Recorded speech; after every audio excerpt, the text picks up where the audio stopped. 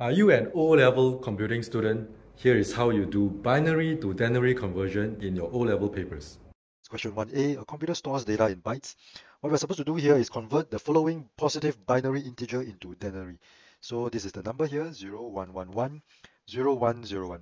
Now when you come into a question like this, what you need to do is you need to first draw this table. Right? This table will help you decide or determine what is the denary number. So when you draw this table, understand that binary numbers has a base of 2.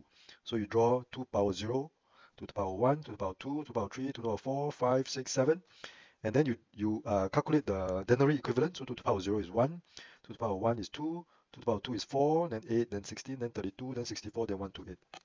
So what this table tells you is the denary map to a binary integer. Now what that means is this. Once you have this table, you write out your number that you want to convert. So in this case it's 0, 1, 1, 1, 0, 1, 0, 1. Now with this, then you map to the place for the denary number. So what you do is you do a simple multiplication. So 1 times 1, the value is 1.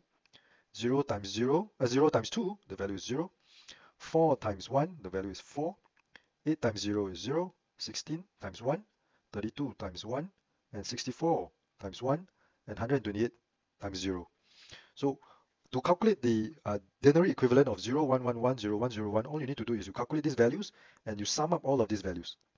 And once you sum up all of these values, the denary number will be 117. Now here's a practice question for you to try for yourself. Share your answers in the comments below.